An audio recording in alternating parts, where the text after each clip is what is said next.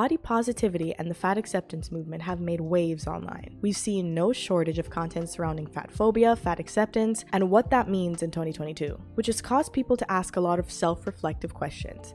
Am I fatphobic? Are my actions fatphobic? And is how I treat my body, such as wanting to lose weight, fatphobic? And it's time to explore, are we asking the right questions or getting distracted from a real systemic issue?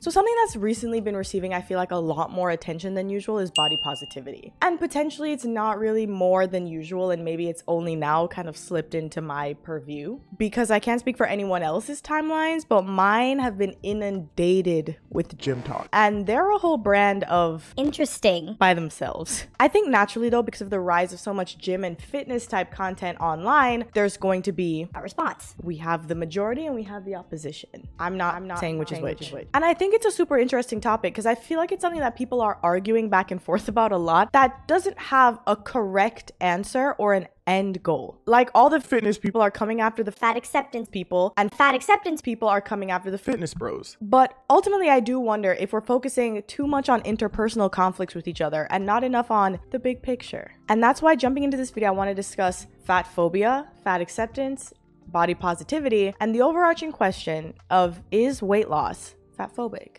I think it's important to start with a definition of fat phobia. In its most objective definition, I would say it's a fear of fatness, whether that's on yourself or other people. In a more systemic definition, it's to do with kind of the way fat people are generally disenfranchised in our society, in the way that a lot of the spaces that we live in are not set up to accommodate larger bodies. And body positivity has some roots in the fat rights movement of the 1960s. It was a movement fighting for the rights of fatter bodies, and it eventually kind of evolved into what we have now that we kind of call body positivity. However, a lot of the ideals of what we have under body positive now also encompass a lot of the ideals of fat acceptance. Body positivity also in an interesting way moved into body neutrality, which moves away from trying to love every aspect of your body and trying to accept every aspect of your body to simply being neutral about a lot of your body. Kind of just acknowledging a body's a body, it's doing what it needs to do to get me through this long capitalistic hell of a life, and there's no need to feel super positive or negative about it.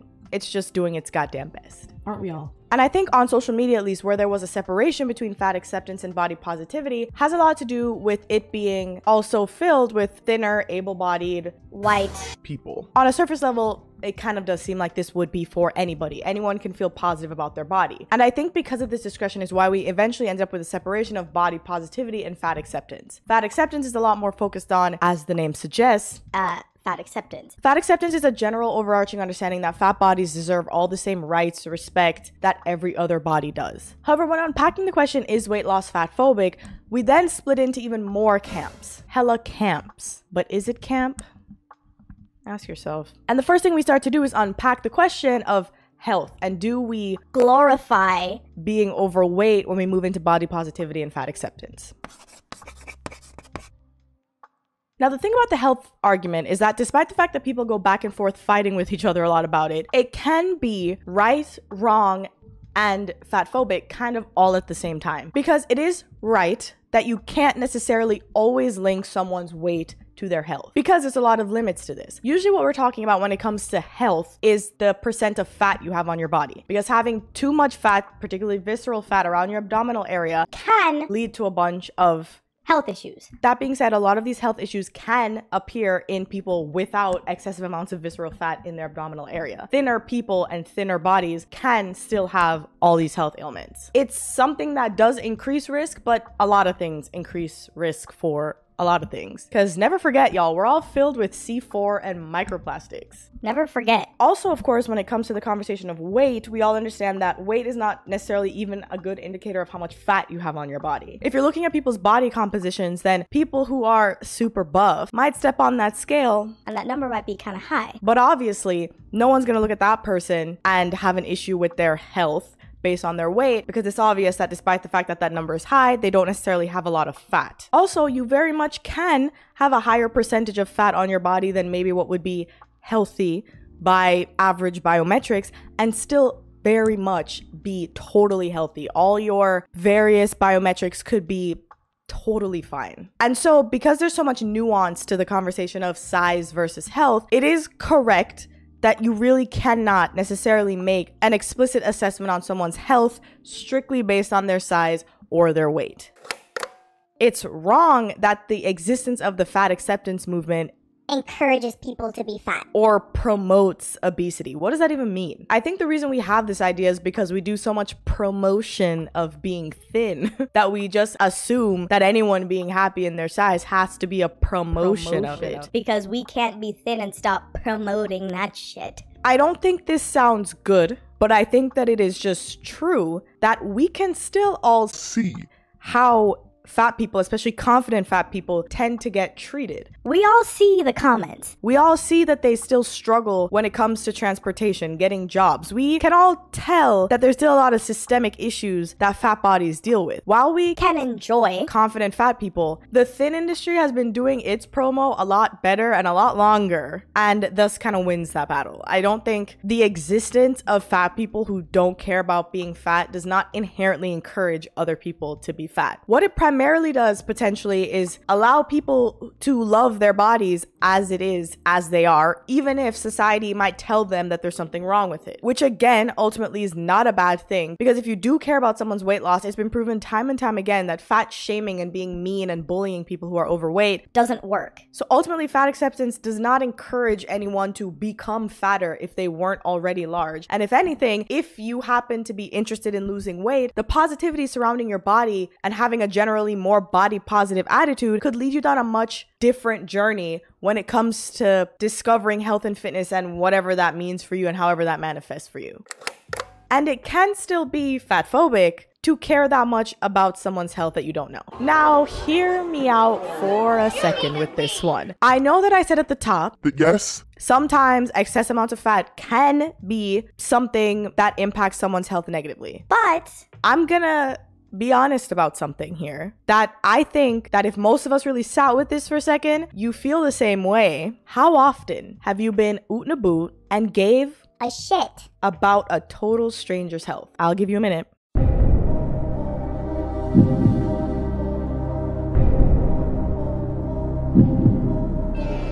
If you selected never, you'd be right. And here's the thing, I know that there's some martyrs out there, you know, people who work in healthcare, nurses, hairdressers, who might care about the well-being of strangers that they've never met. And to you, cheers. But to the rest of the assholes on this website, myself included, let's be fucking real. You don't give a shit about a total stranger's health. You don't care. And neither the fuck do I. Because let's keep it a buck. How often, if ever, have you gone out into the real world and stopped a random person and asked them about their general health and well-being? Because it's high-key an insane thing to do.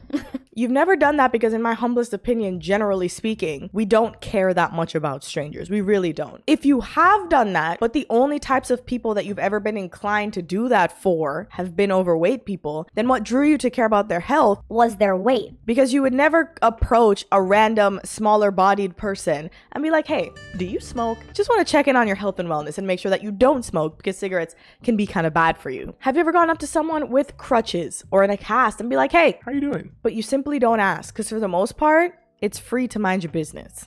Which is why, despite the fact that we can acknowledge that there could be some health implications, it's a little weird that you only care so much about the health of fat people. It does bring into question your intention behind only seeming to care and ask or approach or comment on the health of fat people. We also see it all the time. We see very thin people on here making insane food combinations and eating gross things that none of us would ever think to comment on or care about the fact that they're healthy or not because they're not large. Not to mention, if you really do care about the health of morbidly obese people, with a little bit of Googling, you find out that there is a huge correlational link between being morbidly obese and suffering some pretty intense childhood abuse. So really and truly, if you're super concerned about the health of obese people, you'd want to be asking them about how they're doing and how they're unpacking childhood trauma, which also would be kind of an insane thing to ask somebody, especially someone you don't know. But before you tell somebody to go to the gym and eat less, honest to God, if you really are so concerned about their health, the main thing that you want to be encouraging them to do would be head to therapy. How many obese people have you asked about their childhood? None?